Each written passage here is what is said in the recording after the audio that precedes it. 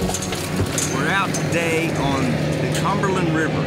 Every year the TWRA goes out and they get brood fish so that the hatchery can produce more fish. And today we're going to take a couple boats. We're going to run up toward Cordell Hull Dam, and we're going to watch the crew see how this is done and what they get.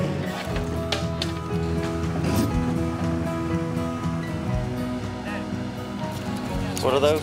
So these are the arrays for the electrofishing electrodes.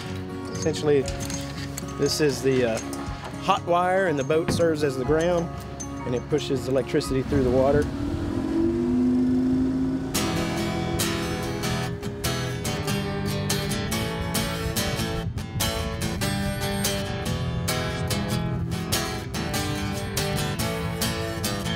What's a brood fish? That's the fish that's going to spawn and have a bunch of babies that the hatchery can raise and release back into the river.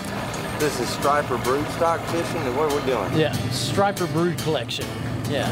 Okay. So we're at the just below Cordell Hull Dam, probably the uppermost part of Old Hickory Lake, I guess, on the Cumberland River. Caney Fork's not far away, and it's usually a good striper run this time of year.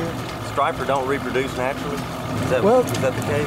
They'll attempt to do that, and there's some cases in which they do, but these eggs have to be suspended for 48 hours. So the river reaches aren't long enough for those eggs to stay suspended in that water. The water has to be moving. So that's pretty much what limits reproduction. So not far downstream, you know, you get some calmer waters, and the eggs will settle to the bottom and suffocate.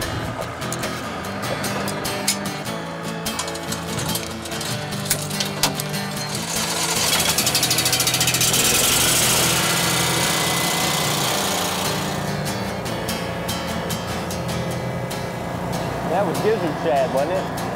That was gizzard shad. There's a lot of gizzard shad. Perfect size, too. We came through a bunch of gizzard shad. That's the best food for going out and trying to catch these fish. And just like clockwork, they chalked up a nice striper. Woo! Look at that. Yeah. Yeah, who picked this spot? We need more fish.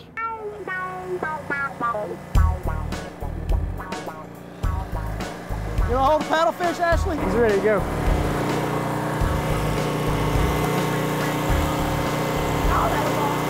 Now, they need to be generating a little bit or releasing some water. I think the water's still falling. Looks like it's still falling. So these fish are probably holed up somewhere. They've all bunched up. It looks absolutely horrible, but those fish aren't hurt. They're just stunned. It's not making them feel great right now, but you see way back there, they've already gone back down.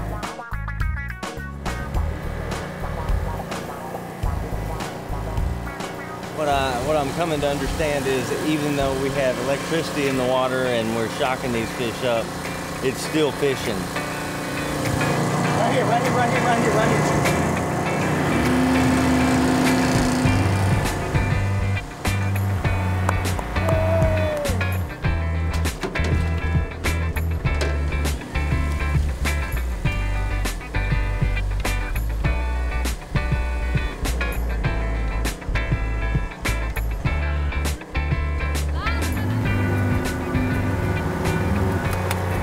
There's two down there.